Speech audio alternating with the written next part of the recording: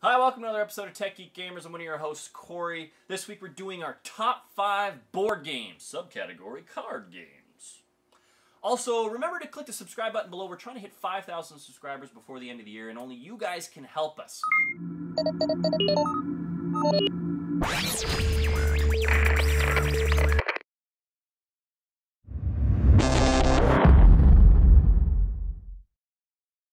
Coming in at number 5 on our list is Citadels. This is the perfect card game for when you have too many people show up to your board game night. It's up to 7 or 8 players, and it includes things like assassins killing players, which is great fun. If you want to learn more about that game, link below.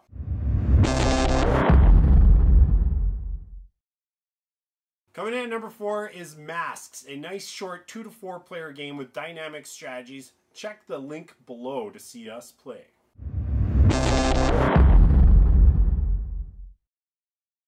Coming in at number 3 on our list is Dominion, the deck building card game that is never the same twice, which is fantastic and super easy for new players to learn. If you want to learn more about that game, click the link below.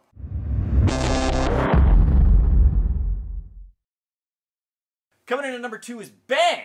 With an exclamation point. This game is great. You can play with like 10 players. It's super easy to teach, which makes it really social.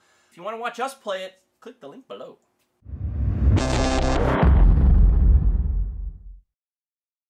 Coming in at number 1 is Magic the Gathering, probably the most expansive collectible card game out there. Why is it awesome? You can customize your decks with unique strategies and themes. It appeals to collectors, multiple variants out there, and you can play anywhere from 2 to really as many players as you want. We've yet to do an episode, but stay tuned, we will do one soon. Okay, that's it for this episode of Tech Geek Gamers. Thanks for tuning in. Remember to share, like, and most importantly, subscribe. We're trying to hit 5,000 subscribers before the end of the year. And remember, if we do, we'll be able to bring you guys better contests more frequently, better content, going to conferences and cons, bringing you guys kind of behind-the-scenes stuff that we want to show you, but can't until we hit that pivotal 5,000. We'll probably hit you up again once we hit 5,000 for 10,000, and then 100,000, and then 1,000,000. But for right now, 5,000 subscribers.